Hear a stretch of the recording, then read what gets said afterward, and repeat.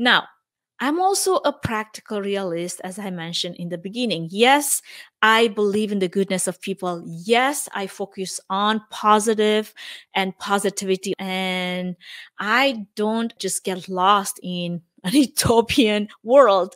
I know this work has to happen from the inside out also.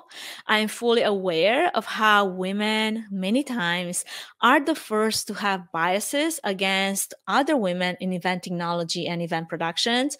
I've seen it play out again and again in my own experience, as well as in other people's experiences, and in some of the stories that I've heard from some of the amazing women that I got to interview this past season. Until we break down those biases from the inside out, that maybe, just maybe, females could also be the ones in charge just as often as guys tend to be, then maybe that's when the change will become more of a reality for all of us women behind the scenes in events and event productions. So, while we expect the guys to be our allies and our mentors and create space for us to flourish and thrive, the change must start with us. We can be hypocrites, and I am the first one to raise my hand and admit that there might have been times when I caught myself doing just that,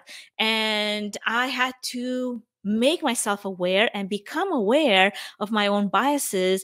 And once I did that, I was able to pause and stop and question my own preconceived notions about, why do I think that a female in a technical heavy role could be a weaker asset to the team than a male in the same role with the same skills and knowledge, or even lesser skills and knowledge? And how unfair is to apply that mindset to my own interactions when I've been on both sides of the things, and I know personally how hurtful and damaging to one's confidence those preconceived notions and perceptions really are.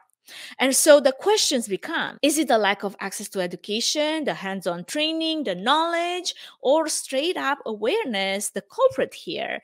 As I pondered upon this dilemma just this past year alone, and how much more work is to be done here.